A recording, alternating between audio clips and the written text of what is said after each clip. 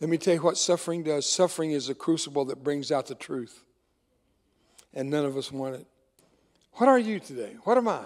If we're not vulnerable, if we're not honest, if we're not true about who we are, and it is what it is, if we try to be something we're not, we're going to be the Simon Peter that said to Jesus, when Jesus said, you'll deny me 3 times before the rooster crows once. He said, not me, Jesus. You're talking to Peter. You want me? Dial it up, 1-800-PETER. I'll be right there. You can count on me. You can count on me when all forsake you. And that includes every believer in this room and every believer in history and every believer up to the present time. Though all forsake you, he said, yet will not I. And at the jibe of a servant girl and the crowing of a rooster, pretty low on the food chain, isn't it? He cursed Jesus to his face. See, discovering we're not what we think we are, discovering we're not what we wish we are, can be very, very disappointing. It breaks you. The Bible says Peter, when he realized what he had said, looked over and there was Jesus standing right there. Jesus heard every word of it.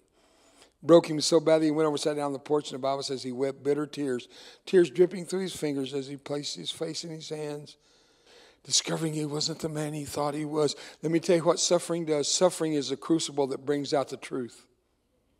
And none of us want it. But I never forgot the lesson I learned through suffering. You see, suffering is not God's idea. We brought that on ourselves. But he uses it. Listen to me. He uses it to teach it. Jesus learned obedience through the things he suffered. Thank you. Thank you. What sin did Jesus commit that he suffered for? None.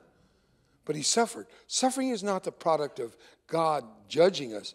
It's the product of human existence. We were born in pain. If you don't believe it, why were you coming down that birth canal screaming? And when you were born, why was your mama screaming?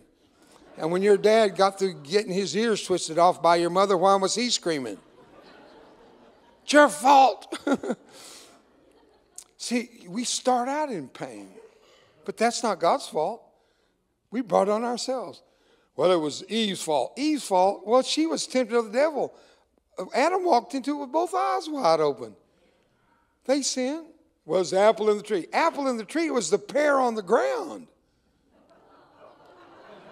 Oh, come on now. Now, I want you to please listen to what I'm about to tell you. Suffering is probably the greatest gift we'll ever have because a pain in the conscience tells us we're doing something wrong. A pain in the chest tells us we're having a heart attack. Suffering is something I don't advocate to go looking for when suffering's out there looking for us. But when it comes, don't blame God. Learn from it. Grow from it. And be able to be an example to those around you that when things go, quote, wrong, you're not having a bad day. You're having a learning experience. Embrace this life with the suffering and the joy all mixed together. Good days, difficult days, but never a bad day.